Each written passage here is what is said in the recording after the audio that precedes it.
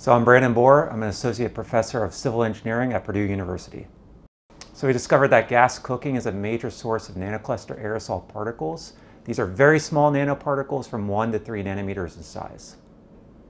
So we know that gas stoves have been linked to an increased prevalence of asthma in children and respiratory diseases in adults.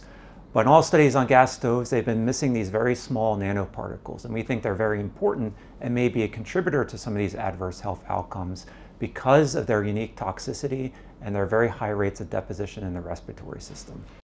So every time you turn on your gas stove, you have a nice blue flame, and that's a very efficient source of these very small nanoparticles. You produce large quantities of these particles, they get into the air, they mix with other things in the air, and then you inhale them. So every morning when you go to light up your gas stove to make tea or breakfast, you're producing large quantities of these very small nanocluster aerosol particles.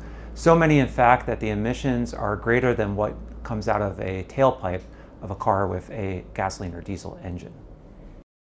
So we know that many Americans do not use their kitchen hood when they cook on a gas stove. So turning on your hood, very effective strategy to reduce your exposure to these very small nanoparticles.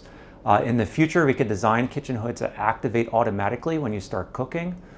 We can also come up with new air quality regulations that account for these very small nanocluster aerosol particles. So look at emissions reductions, exposure reductions through regulations.